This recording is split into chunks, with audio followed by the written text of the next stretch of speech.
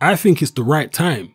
Klitschko seems to have been around forever and none of us go on forever. He got beat by Tyson Fury well. Tyson boxed absolutely fantastic against him, but that might not work in Anthony Joshua's favour, to be honest with you.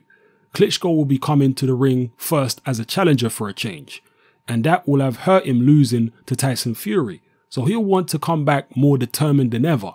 But I just can't help but feel none of us can go on forever. It might just be the right time for Anthony. His confidence is up, he's on a winning streak, he's on top of the world. Like I said earlier, it's all about timing. I think this might be the right time for Anthony. Those are the words of Ricky Hatton, a UK boxing, I want to say legend, at least in terms of popularity in the UK. Anthony Joshua is probably the most popular British fighter since Ricky Hatton, perhaps. Maybe even more popular than the likes of Carl Froch, for example.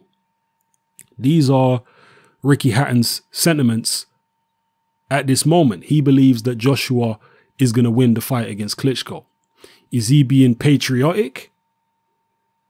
Is he jumping on the bandwagon? Or is this honestly what he believes? At the end of the day, there are a lot of people who think Anthony Joshua is going to win. A lot of non-British people. For example, Hasim Rahman, I saw an interview with him. I think it was on Fight Hype on their YouTube channel. He was there with, I'm not sure if it was a friend or a relative, if it was his son or who it was that he was with. But the other person in the interview was picking Klitschko. Hasim Rahman was picking Joshua. And remember that Hasim Rahman is someone that's been in the ring with Vladimir Klitschko.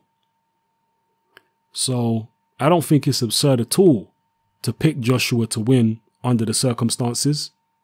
Those circumstances being a Klitschko who looked poor in his past two fights, not only the Tyson Fury fight, but also the Brian Jennings fight. A Klitschko who is, or who will be 41 years of age by the time he gets in with Joshua, and who will have been out of the ring for a very, very long time, over a year, by the time the fight happens. And I've said many times, and I'll keep on reiterating that in my view, layoffs hurt older fighters far more than they hurt younger fighters.